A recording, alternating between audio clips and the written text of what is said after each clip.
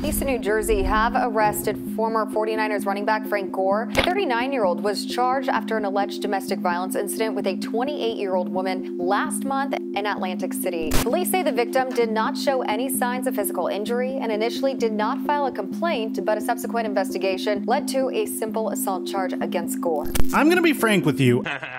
I don't know what is going on with legendary running backs recently. Yesterday, we made a video on Marshawn Lynch, unfortunately, getting arrested for a DUI. And thankfully, no one got hurt. If you missed it, then you could check out that video on your screen before you check this video out. Or we'll leave it in the end screen for you to check out after. But this story is so freaking bizarre that, yes, this video is gonna get demonetized, by the way, just based upon the contents of this video. So make sure you drop a like to help us in the algorithm, man. We could use as much help as we can get for this topic in particular. And of course, make sure you subscribe, turn on our notifications to help the channel grow. And if you want shorter versions of this content, follow us on Instagram and on TikTok at The Flight Mike on Instagram and at Microphone NFL on TikTok. Now that we get all that out of the way, wait, how do I do this? I go like this, right? Yeah, it doesn't feel right. Break!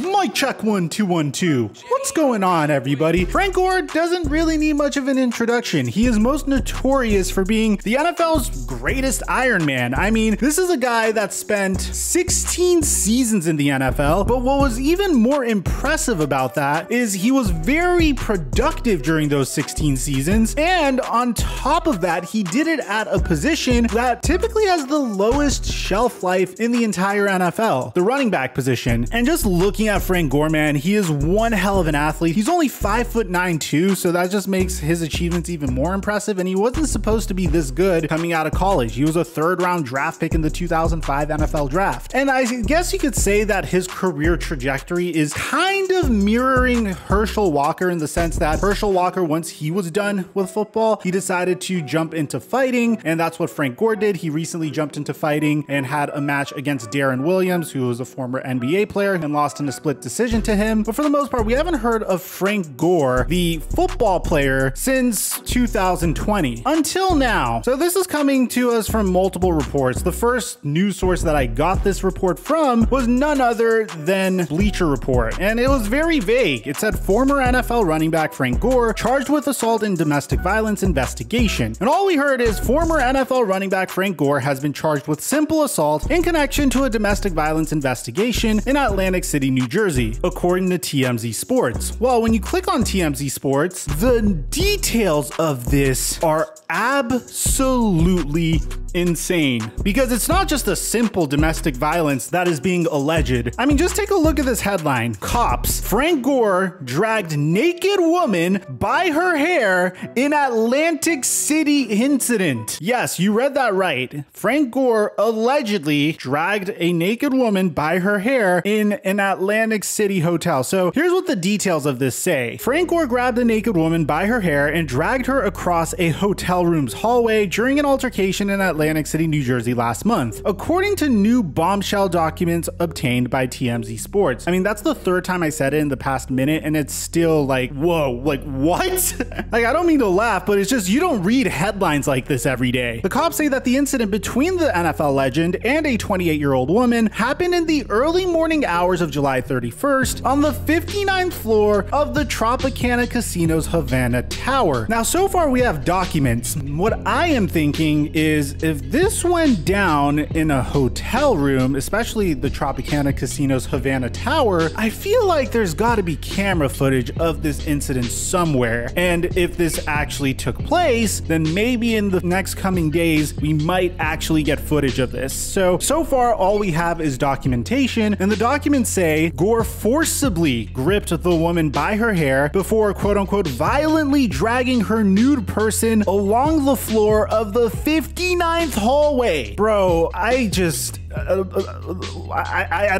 I'm a commentator, but I don't know how to commentate on this. But wait, if you thought that was crazy, it gets even crazier because we get even more information. As we previously reported, Atlantic City Police said officers were initially called out to the scene at around 8:11 a.m. on the 31. They did not make any arrests after they said the woman, quote unquote, did not exhibit signs of injury. So if you want one piece of positive information in regards to this absolutely bizarre scenario, it's the fact that despite the woman being dragged, no one was hurt in this incident, but Gore would eventually get charged days later with simple assault after cops said that they further investigated the allegations. So as a result of this, Frank Gore, according to records, is due in court for a hearing in the case in October, and he has yet to publicly comment on the accusation. So the very first thing I'm thinking is, apart from the whole fact that I'm shocked about this, is what were the events that transpired that put Frank Gore, which, bear in mind, 39-year-old man, a well-mannered individual throughout his entire career, by the way. I mean, this is a guy that was a great locker room presence. People loved having him around. And for the most part, when you look at him in interviews and just the way he addressed the media, he seemed to be a fairly level-headed guy. I mean, don't get me wrong, he transitioned into combat sports, but what I'm curious about is what happened to set Frank Gore off this much to put him in a scenario where, first of all, no man should be doing this to any woman at all whatsoever. I think that goes without saying, but you're doing this in a public area. I mean, you don't really need to be a 39-year-old man or that wise of an individual to know that it's probably not the best idea to drag a 28-year-old woman in a public hotel in an area that most probably has cameras of you doing it. Now, this is just my own theory. I am very confident that there should be camera footage of this if it actually went down. I could be wrong, but I just haven't been to a hotel in Las Vegas or in Atlantic City that doesn't have like security cameras on every single floor. That's just standard in hotel rooms, not in the actual room, but I'm imagining that what went down didn't occur in a hotel room, but it happened like in between the hotel rooms, because it literally says over here that he violently dragged her nude person along the floor of the 59th hallway. So a part of me is a little curious about what set Frank Gore off this much. I mean, what did this woman have on Frank Gore, or what does she say to Frank Gore to make him act in such a way? Because we've never seen this type of behavior from him throughout his entire career. He doesn't have a single DV case to his name. But on top of that, I'm just gonna say, obviously, I am happy that this woman didn't get hurt. I'm happy that it didn't end up worse for both parties. And